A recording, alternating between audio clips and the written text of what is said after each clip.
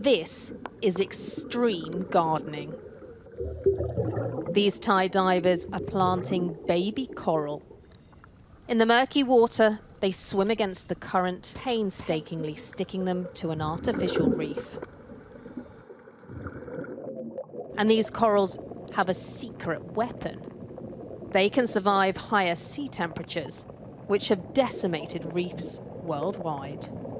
Right now, climate change are killing corals in these regions, particularly in the upper Gulf of Thailand. So what we try to do is to restore the coral by collecting coral egg and sperm and then fertilize it. And then we raise them until 2 years old. And during the 2 years, we try to make them adapt to the rising temperatures.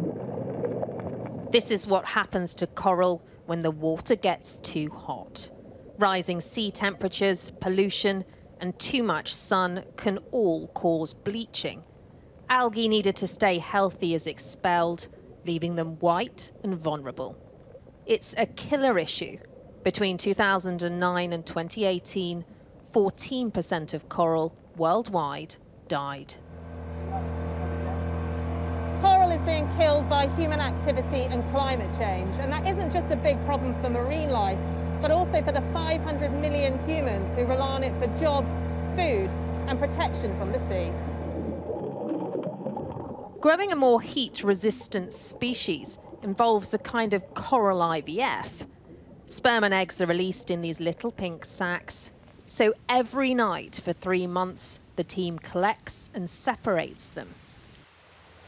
This is about 8 years old. The coral is then grown in a nursery. It can survive 34 degrees Celsius, whereas water over 32 degrees can kill wild coral. Scientists have predicted that in the next 30 years, if we not do anything, more than 95% of the coral reef around the world will be disappear. So it's quite scary. So I think it's time for us to do something seriously about the climate change. With the help of the Thai Navy, the scientists are also creating more artificial reefs. Submerging concrete cubes to attach their coral to. So far, they've grown more than 10,000, but if emissions keep rising, reefs don't stand a chance. If coral reefs die out, can the world survive? Very good question. I don't think so.